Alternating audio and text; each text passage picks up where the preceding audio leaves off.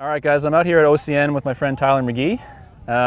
I need some work on my swing, Tyler, big time. So you know what? I'm happy to have you here. we were chatting last night, so kind of in a nutshell, yeah. I've had some problems with my neck for years, many years, and so it took some time for me to figure this out, but a lot of it comes from a teeth grinding issue I have while I'm asleep, a bit of a teeth clenching issue I have. Yeah. Part of kind of some of the mental health issues that I have, it kind of comes hand in hand. So I'd never had proper treatment for it until probably the last few months. Yeah.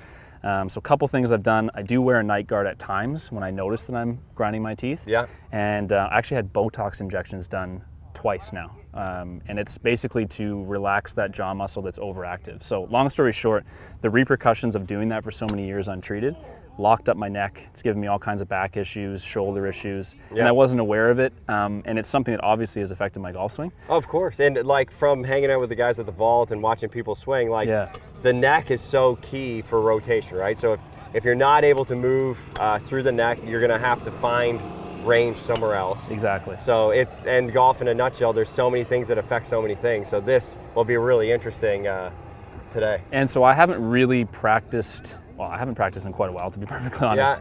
Obviously off season, been fortunate to do a bit of travel, so I haven't really been watching my numbers. I'm kind of looking at this as a bit of a fresh start for the year. Beautiful. And I'm curious just like how my movement patterns maybe have changed or what I'm capable of that maybe I couldn't do before as part of the injury. So I'm gonna kind of leave it to you to take a look and tell me what you think. Perfect, I'm looking forward to it. All right, so I got 8 iron. Okay.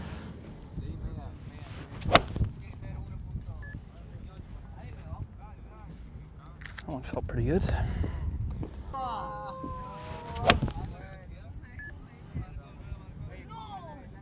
That felt good too.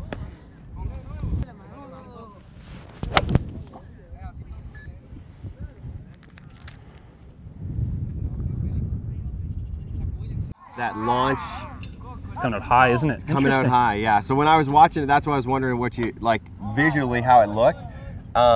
First thing I was thinking was coming out a little high. Yeah. Okay, so that's what the first thing I want to look at is, okay, why is that happening? And then we'll go sort of reverse engineer it a little bit. So you remember from some of the messages, like I've texted you over the years, like I used to have a lot of trouble getting any dynamic loft. And I'm always like, I'm using 10, 11 degree drivers to try to save it. Yep. In the last month, I've actually like everything I can loft down. Yes. So I'm not surprised to see that showing up. Like I don't know if it's just a restriction issue I had with my neck or my shoulder that was causing me to take the loft off it. Yeah. And maybe some of those compensations have come out and now I'm delivering quite a bit. Yes.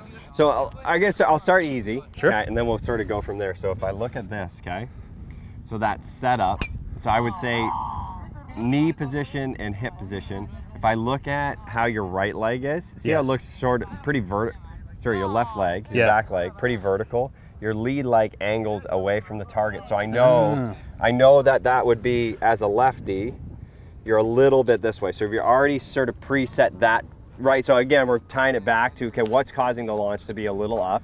Path was good, speed was good, strike the odd time a little thin. Yeah. So the first thing I'm like, okay, well, if we move the pelvis this way a little bit, let's see what it does for launch. Let's clean that up a bit. Okay. Yeah. Makes sense. Got a lot of action behind us here. There is. Okay, so move basically my right side into my... Yeah, you'll feel probably more pressure in your lead leg. Okay, how's that there? That looks a lot better. Your list looks more, more neutral more when I'm looking at it. I'll just take a picture. Sure. There you go, perfect. Okay. Let's start with that. Oh yeah, right away, like the strike felt way better. And I'll show you that's this. Yeah, just very neutral, isn't it? Yeah, nothing crazy. Interesting. Yeah, I've definitely gotten in the habit of... Does it feel crazy? Not at all. Okay. No. Honestly, it makes sense because I get in the habit of leaning back on it because I get into long irons in the driver. Yeah. And I was so used to not being able to launch it and spin it enough. Yeah. I think I just got like lazy with it and tried to compensate at address. That makes a ton of sense. Yeah. Now that you're moving a little bit more efficiently, the loft delivered is obviously different. And so you don't need to preset so much backwards. Makes sense. Yeah, I mean, how different is that? It's like night and day. See, and then you look from behind. So see now that the lead hip is not. So if I look from behind at the start, you would have been, for you, that way, this way a little bit, like your trail hip would have been higher than your lead hip. Interesting. Because most of your pressure was on your back foot. That's really interesting. So see how your spine looks too? Like now you're just slightly behind it. It just looks natural, right? Yeah. Yeah, it looked awkward the first one you sent me or showed me. That actually I wasn't aware of how much I was, and it also looked like it was a bit open too, like open and lean back. Yes, exactly. Which makes sense because I get in the course and I almost feel like, oh, I don't want to pull the ball. Yeah. Now I can see why I hit a lot of pulls, because if anything, I was kind of You're already set that way. to hit it open, yeah.